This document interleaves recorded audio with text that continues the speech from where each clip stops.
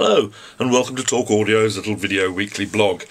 Now this week it's the turn of the Audio Control SA-3055 real-time analyzer and SPL meter. It's also Tengu, who's the little USB guy. You blow up his bottom, quite hard, there we go, and he yawns and he wakes up and he does stuff. Now basically this is a sound dependent product as well, but rather more important. Flick it on at the switch. It does of course have a battery for going mobile with.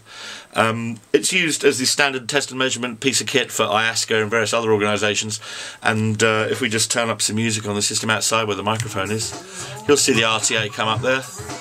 There we go. Now, as well as obviously being able to analyse frequency components of music and test tones, you can use it for finding out crossover points by playing pink noise and seeing where the holes are and so forth. You can find and thus help to destroy peaks and troughs in performance. I do use quite a lot of the SPL function, which is if you press it onto RTA and then switch it again, we'll go bump over onto sound pressure level. Sorry, wrong button. Here we go. Look at what you're doing, Raina. There we go. Now, basically, this comes in different ranges. Set the range for different sound pressure levels.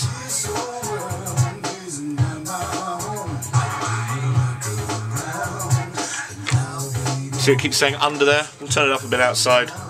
Watch it crank a bit. There we go. Holds the peaks.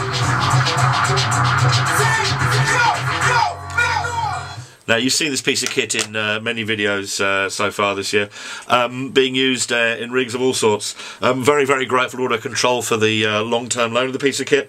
This is an anniversary edition. It's got blue LEDs. I absolutely love it. I have been guilty of keeping it cosseted and kept away for too long, but Audio Control say, take it out and measure it. So next year, I may be sneaking up on your car with this little piece of kit.